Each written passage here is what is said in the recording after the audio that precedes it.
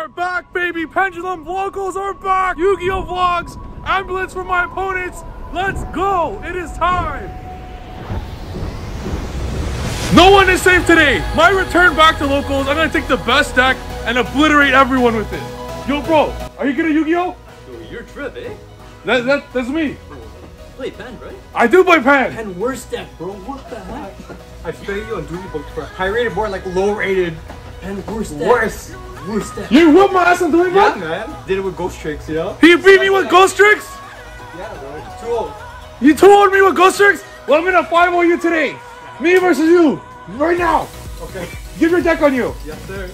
You better bring ghost tricks because I'm on pendulums. I lied. I'm not playing pendulums. But let's go. Winner owns Game Nation. Let's go. Deal. Hey, owner of Game Nation. So I'm just giving you the heads up that I'm going to be dueling someone who came in. Winner is the owner of Game Nation. Are you okay with this? Sure. Okay, sounds good. So when I own Game Nation, I'm going to sell all of these boxes and only... What's the pendulum structure deck called? Peebo. Only Peebo. Nothing else. It'll be a pendulum utopia. Let's go. I'll defend the honor of pendulums with my life. Fucking Mook. Fucking what? What'd you say? Mook. Mook? What's Mook? You know what it is. What's Mook? You. What's Mook mean? What's Mook mean? Me?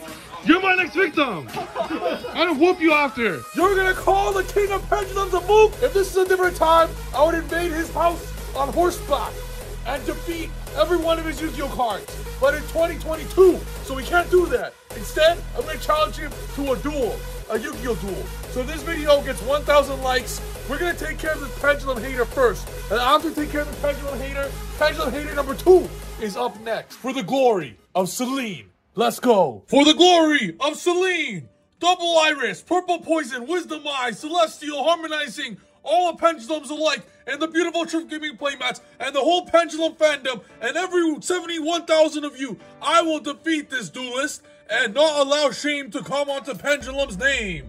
I will win for every pendulum player, despite not playing pendulums, because I have decided to play another deck, a deck that I believe is the best deck after pendulum, and that is Eldritch Synchro. Not ugly Eldritch, not the Eldritch that makes you want to puke and gouge your brains out when you look at these floodgate traps, but a better based version of Eldritch, and that is Eldritch with only 7 traps. Let's go. 60 card Eldritch Synchro is the best deck in the game after pendulums. Let's go. If you guys are ready for this video, I want you guys to smash the subscribe button, baby, because this video, I'm going to deal with this pendulum hater and send him back packing to the Shadow Realm.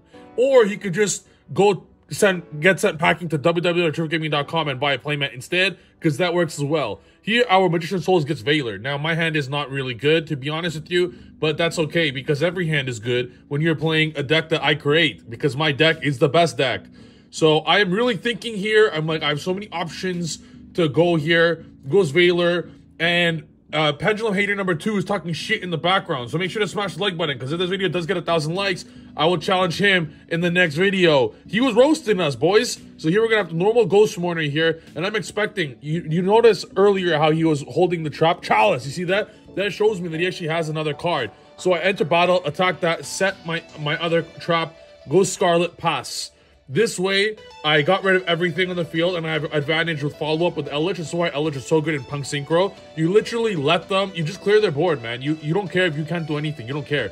Because your follow-up is Eldritch cards, and that's amazing. Here, I could have gone Needle Fiber to go Shooting Riser, but I wanted to play really safe. I want to keep Needle Fiber as a potential interruption with, if all I have to do is make Dagda on my turn, and I could Bear and Scythe him. I'd have to normal summon any monster, and then I have Dagda. So I wanted to save that setup, where I go Needle Fiber, Dagda. I end up drawing a Wakero, I believe, or Conquistador. I end up drawing whatever I don't set here, so I drew a Conquistador, and this is good value because I still have 3 interruptions. I have an Imperm in the middle, and I have Needle Fiber to act as a TG Wonder Magician or a Shooting Riser follow-up if I really want to. So this just gives me as much interruptions as possible. Here, he opens Summon Great Circle, which is fine, you know, that's all good. I want my opponent to have the best possible board here. It's not gonna matter because we're playing the best deck after Pendulum.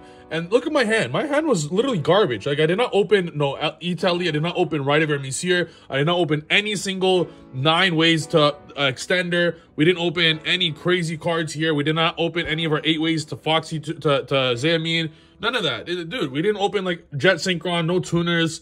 This is just classic Eldritch, and because you have access to all the tuners, you're so powerful with Eldritch Synchro that even when you don't open good, it's always good, if that makes sense. Like, the bad hands are 4 hand traps and a golden land. That's fine. That's going to win you against every single meta deck.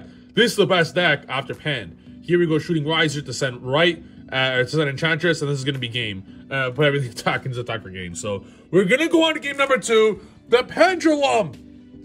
Fans out there, don't worry. I will defend our honor till death, baby. Let's go. Also, yo, who's down for some Pendulum tattoos, boys? Because I'm down to get some sick-ass Pendulum tats to represent Pen Gang. So, let's get it. Hey, guys, get some playmats, man. The more playmats you get, the more Pen tattoos we're going to get. I think in the next playmat release, for the official Spite release in a few weeks, I think when we hit an X number of playmats, I think I'm going to get a Pendulum tattoo. I'm actually debating getting a playmat tattooed on my arm. That might be a little extra. But if you guys have any cool Pendulum tats, let me know in the comments. I do want to get some very cool Pendulum tattoos. My hand is absolutely absurd from what I remember. Goes Jaguar, Spinny, does some other random stuff.